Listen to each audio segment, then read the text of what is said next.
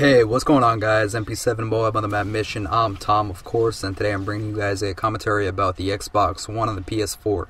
So it may very well be a very controversial commentary. Maybe it'll have a little bit more dislikes than usual, but hopefully you guys can understand my opinion and just take it for what it is. But anyway, guys, I'm not going to be taking either side. I really don't care which is the better console, the PS4 or the Xbox One. It all comes down to personal preference, and at the end of the day, I think most people, in my opinion, are just going to be sticking to the same console they already have. If they have an Xbox 360 right now, they'll probably end up sticking to an Xbox One. And I'm not saying everybody will, but the main reason for that, because some people are definitely going to be switching, because some people just like to jump bandwagon and go with the PS4, because it seems as though the PS4 has won the first round of console wars, and people are going insane. A lot of people have died in this war. So we have to send out more troops, and it's getting pretty intense. People are getting pretty mad. They're getting their butt hurt. They're getting their butt hurt right now. But the main reason for what I just said, a lot of people are probably going to be end up, when it comes down to it, when it comes down to going to the store and buying which one you want, a lot of people are just going to buy another one of the one they already have. And I'm not saying they're going to buy an Xbox 360. I'm saying if you have an Xbox 360, they're probably going to end up buying an Xbox One. And if they have a PS3, they're probably going to end up buying a PS4. And the main reason for that is they're used to what they like. They don't want to learn a new console. And I'm not saying like it's like learning a new language. It's really not that hard to learn or anything like that. But people don't want to inconvenience themselves. They really just want to stick to what they have. They've grown accustomed to it. They like the controller. They don't want to be switching to a new clunky controller that they're not used to, that they haven't been using for 6 years, or however fucking long these consoles have been out. I know it's been way too long in some people's opinion, but it's just the way it's going to be, man. I mean, especially when it comes to like how stuff is organized, the dashboard and whatnot. I don't know what it's called for the PS3. I'm sorry, I do apologize. I think it's just called the dashboard as well.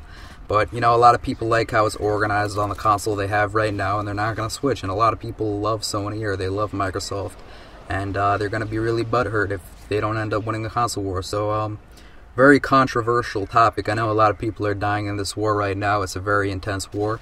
But in the end, the Xbox One will prevail. Even though it's lost the first round, it will be victorious. I fucking guarantee it. No, I'm just joking, guys. I really don't care. I mean, I'm probably gonna end up, I don't know which one I'm really gonna buy. I really don't think one's better than the other. I really don't, guys. I really do think it's all the same. Some have slight advantages over the other in certain aspects, but it all evens out at the end. The big complaint with the PS3 was that it didn't have party chat, which was a big mistake in many people's minds, but it's almost guaranteed that it'll be implemented into the PS4.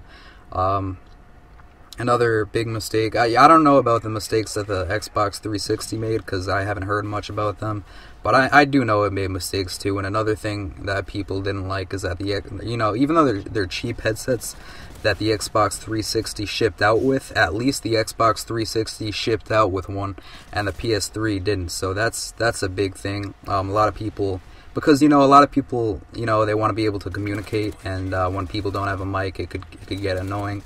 Mics do break, and especially the cheap ones that the Xbox 360 came with. Everybody who got that system, I think almost everybody ended up buying like a Turtle Beach or an Astro or anything like that. They ended up. So anyway, when I was rudely fucking cut off by my software because apparently I ran out of fucking gameplay and it just cuts me off from talking.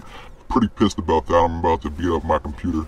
But anyway, I think I was talking about the headset, or the cheap-ass headset mic, whatever you want to call it, that the Xbox 360 shipped with. So, a lot of people did end up buying a new one anyway, but that's not the point. The point is that the Xbox 360 did ship with one.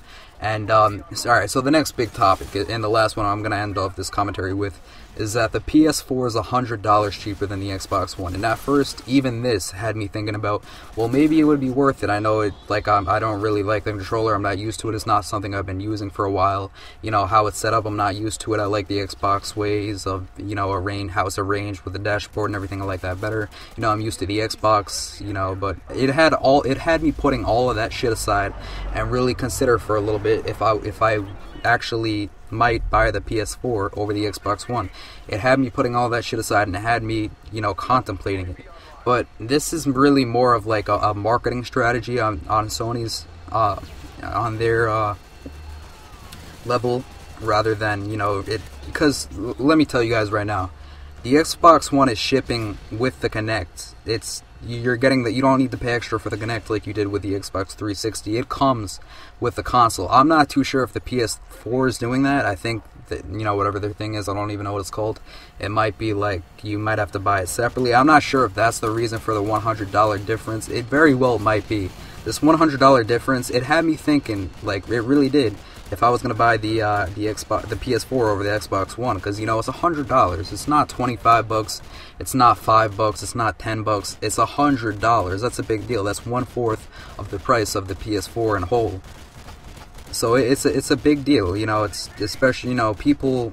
$100 is a big deal. That's the bottom line. You know, money doesn't grow on trees.